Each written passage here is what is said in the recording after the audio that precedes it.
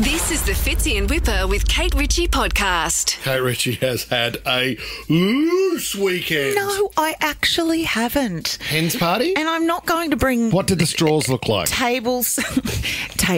I'm not going to bring stories to the table if you steal the story from me. What was his name, the stripper? And give your version of events. I did go away for the weekend with a girlfriend. Very dear... Two-person hens party. Old. It wasn't a hens party. Those days are over for the two of us. In fact, it was actually my girlfriend Beck. It was her birthday yesterday. Happy birthday. Happy birthday, Beck. She's from Brisbane, and so we both flew to Melbourne on Friday. Just to get away for the weekend. Awesome. Saw some friends down there. Stayed with them. How was the gossip between you and Beck? When the girls get to... Tommy, you know what I'm talking about. When the sisters are hanging.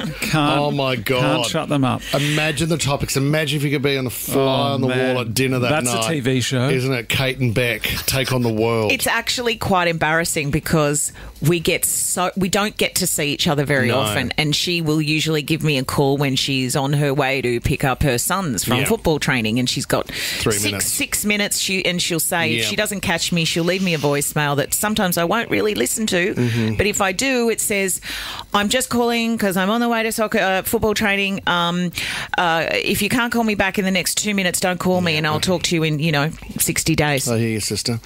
Hey, call me back. I think I'm perimenopausal. That's not what we talk about, mate. Huh? It's not what we talk about. Oh, we did do a little bit of that, actually. I would say so. Something else to look forward to in this lovely life of ours. But, yeah, very excited. And we get overly... It's a bit like when I'm telling this story now. Yeah. We know we only have a certain amount of time, and there's so many things that we need to catch up on, and most stories start with I don't know if I told you this yet, but and then they did this. Awesome. And oh my goodness, and missed out.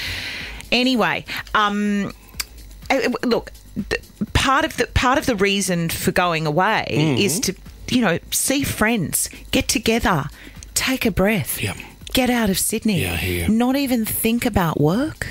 Don't just imagine that you are far, far away. No paparazzi. The people that we had, that we were staying with, we actually met them when we both turned 40 and we travelled to Italy, Beck and I. We did a bit of a trip for our 40th birthday. Beautiful. Great story.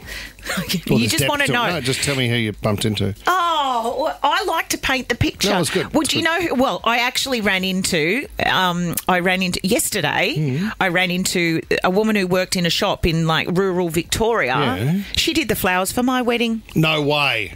Did you? You didn't remember her? I did. Did you? I did. I said, but you had cropped hair then. And she said, I did too. And that was many years ago. Anyway, that's not the story. That's not who I ran into. Yeah. When I got to Melbourne, we settled into the house. We had some lovely lemon slice and a cup of tea and fresh raspberries from the garden. Of course. Seriously. As you do. Beautiful. We get ready for dinner and we walk into the restaurant, which is at a golf club. And you'll never guess who I see. And it's not one person, it's 4 people. And I walk out the back of the restaurant and I'm looking over at this gorgeous view. Yeah. The Wiggles? No. I'm just thinking 4-person teams. One after the other. Get ready for these names. Yep. I'm going to start with Rob Sitch. Awesome. Then I'm going to move on to Glenn Robbins. Glenn.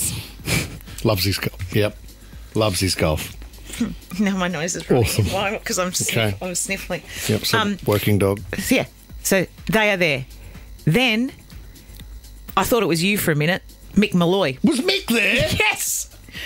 Mick Malloy, awesome. Followed by, he rounds the corner, smallest of the group. I mean, debatable, maybe Glenn's smaller, I don't know. He pops up from the back, Mr. Sam Pang. Pangy? Yes. Awesome. So where I'm staying for the weekend, there they are. This is an attempt to get out of Sydney, get away from even radio. I mean, I love my job in radio, but I don't really want to talk about radio. I want to have the weekend away. So no disrespect to any of these men and the people that they were with. Lovely group. But I just wanted to... I could not... So did you... I could not believe it. So when are you on? Have you been paying attention? Is it this Thursday night? I've done some big negotiations. Fits in Whipper with Kate Ritchie is a Nova podcast. For more great shows like this, download the Nova Player via the App Store or Google Play. The Nova Player.